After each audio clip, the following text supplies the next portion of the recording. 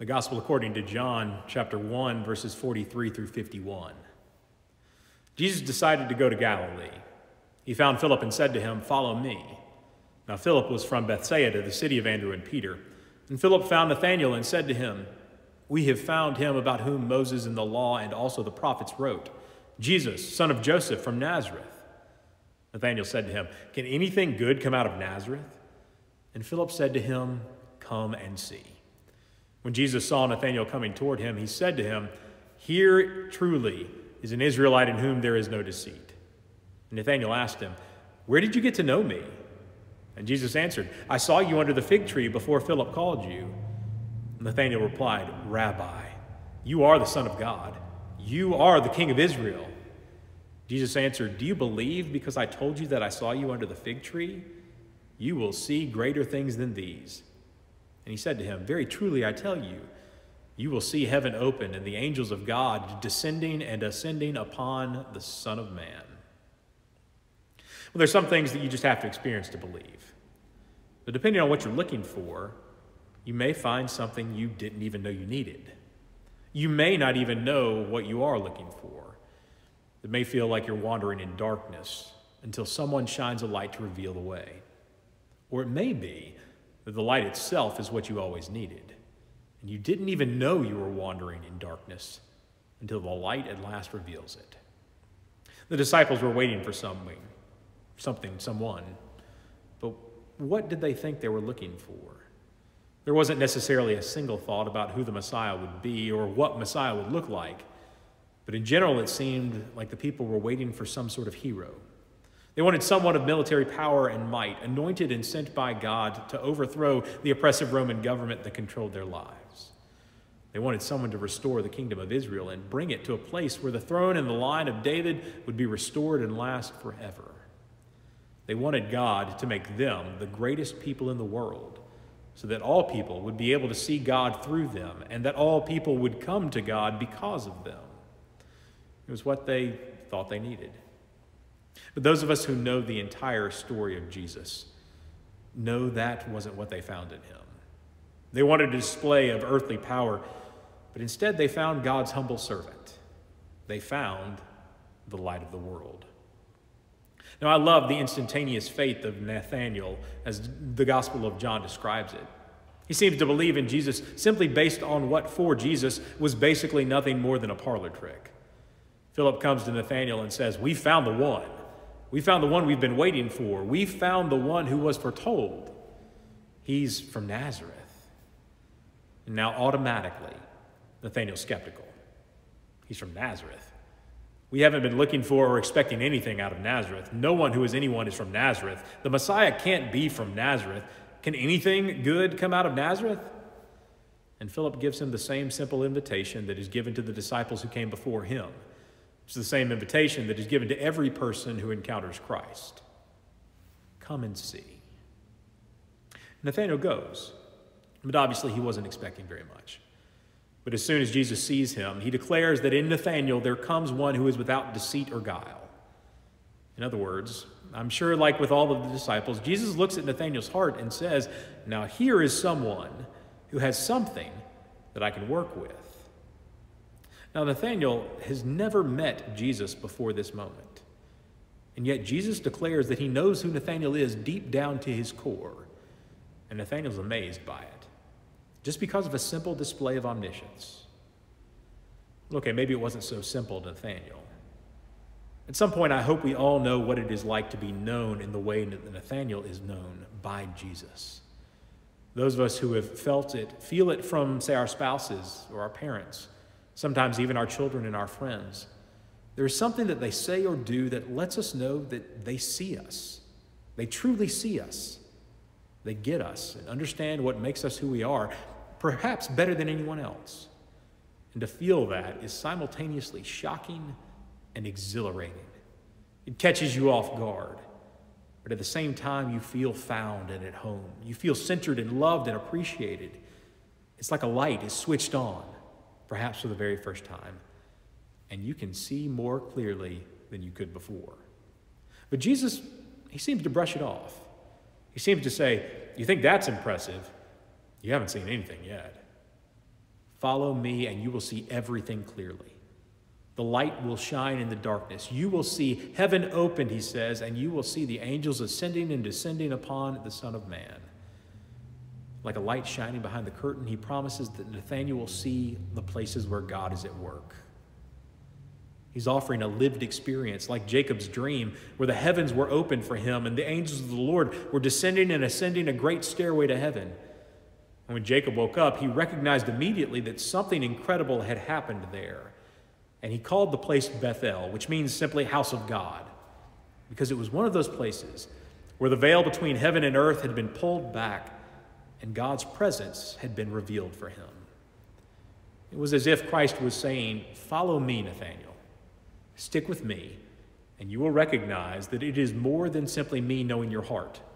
Stick with me, and the veil will be pulled back for you. You will recognize the presence of God everywhere." Now, for the Gospel of John, this is all part of what it means for Jesus to be the light of the world.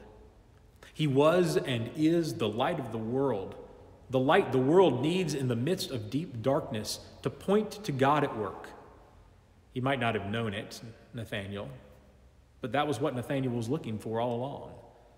No matter what he was waiting for, what he needed was to see the presence of a God who is ultimately in control, in spite of the chaos life so often brings us. He needed the beacon of a light to be drawn toward and the light to illuminate the way. And perhaps that's what we all need right now. I hear parts of the prologue of John echoing in my mind a lot these days. In the beginning was the Word, and the Word was with God, and the Word was God. What has come into being through him was life, and the life was the light of all people. The light shines in the darkness, and the darkness did not overcome it. God was not willing to sit idly by as the world spun into deeper and deeper darkness, and he still isn't. Christ and his church are God's response to the world's need for hope in the midst of despair. Christ is the gift of assurance that God is still at work to make everything right, even when all evidence seems to point to the contrary. His church and his true followers are the lampposts, the luminaries along the way when the world is lost in darkness, to say, this is the wrong way, but come and see that there is another way. Christ, as seen in the light of the lives of the truly faithful, shines in the midst of whatever darkness there is. Maybe it's just what we've seen in our country lately, or what this whole last year did to us all. But I need the message again. I need that reminder. I need the invitation again. Come and see that the light of Christ still shines. No matter what we are facing, no matter how difficult things may seem, no matter the forces we think are bearing down on us and attempting to corrupt our country and our world, come and see that the light of Christ still shines. No matter how hard it is to keep the faith and adapt to another CDC recommendation, to cancel another plan, to do church and work and family life in a different way, come and see that the light of Christ still shines. Even when we find ourselves admitting that we believe this somehow in some part of ourselves, but we still cry out asking the Lord to help the parts of us still trapped in unbelief, come and see the light of Christ still shines. And so in trying times like the ones in which we currently live, we come to Jesus again. We accept the invitation to turn to the light. We live in the light. We point others to the light. And like candles in a dark cave, defying the darkness to try to overcome them, we bear witness to all that we know to be true because we know that the light of Christ has not been overcome to this point, and it will not be overcome now. We're in the season after Epiphany. And I've heard the experience of that season, and in some ways, the time that leads all the way through Easter, as if it were a dimmer on a light switch. The light starts low with the light of only a single star in the night sky to guide the Magi, but with each week, the light grows. Now, there's certainly a moment on Good Friday when it feels like darkness has won.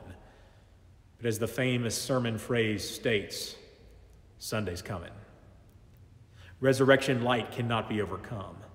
not by a mob of extremists, not by a lie, not by a conspiracy theorist, and those who are so lost in their own darkness that they will buy what they are selling just to feel seen and accepted as part of the group. As long as there are those who cling to Christ, the light will always win.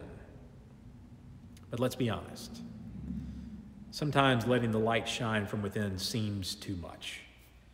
It feels harder than ever now. A global pandemic wasn't enough. The loss of all that we thought we could depend on for stability wasn't enough. A contentious presidential election wasn't enough. Holidays without the opportunity to hug our families and friends wasn't enough. And just when we thought we couldn't get any worse, we saw on January 6th that it could get worse than many of us ever imagined. And even with the hope that a vaccine might soon be available to everyone, or the promise that always comes with the start of a new year, or moving into a different chapter in our nation's history, you and I both know it may continue to get worse before it gets better. And we also know that we are called to come to the light of Christ's love, and we are called to shine with the light of Christ's love, no matter how hard it gets. Now, this is where I wish that I had the capacity to turn a sermon into a Nick Saban halftime speech. But I have no adjustments to offer that will help us defend against the pressure collapsing in on us, or trick plays to press on toward the goal that the enemy won't see coming. All I can say is that I know you're tired. How could you not be?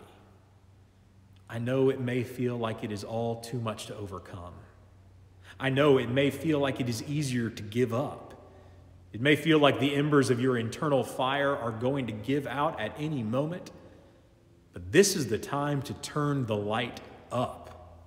We must turn to Christ and turn the light of his love up as bright as it can possibly be for the world to see. If each of us does that, we can remain faithful and impact our world in the way that is needed right now. That's why a fellowship like our church is so important. We're not alone. We have each other to turn to when it feels like the responsibilities of the faithful life are more than we can bear. We are still bound together in common faith, in common purpose, and in common mission. And what I see in each of you makes me want to shine brighter, because I know you refuse to stop shining. I'll shine for you because I know you'll shine for me, and we'll shine together. And the world needs the light we have to offer, now more than ever in my lifetime. Only by turning to the light of our Christ-given love will the world know that what we are experiencing right now is not sane or normal or okay. Only by turning up the light enough to show them that there is a way out of the darkness will the world actually take a different path. If light truly is the best disinfectant, then only by shining with the light of Christ in our homes, our neighborhoods, our workplaces, our schools, and everywhere else will the hateful disease that we see everywhere be healed.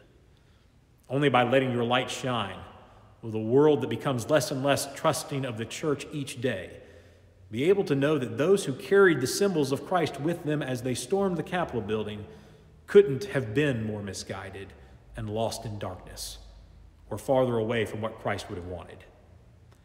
Only by letting your light shine now and in the days to come will we be able to move forward, heal our communities, and move into a brighter future. It feels like we are in the midst of a land of deep darkness right now.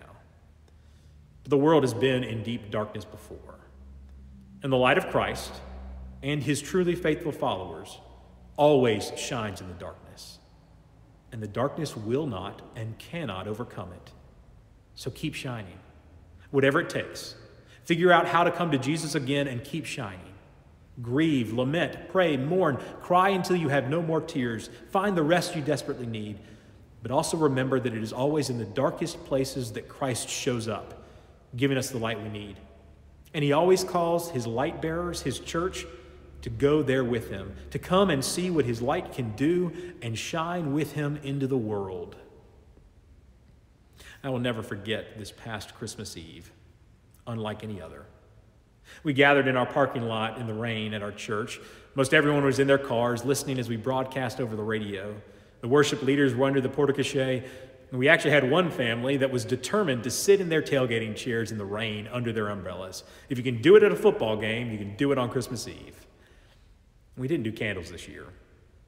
But at the end of the service, as our music minister sang Silent Night, I held up the light on my phone, and I peered out into the darkness through the rain. And from the darkness, coming through car windows and out from under umbrellas, I saw one light after another click on. It pierced the darkness. It was beautiful and holy. It was a reminder that in difficult times, when enough light pierces the darkness, hope is always found.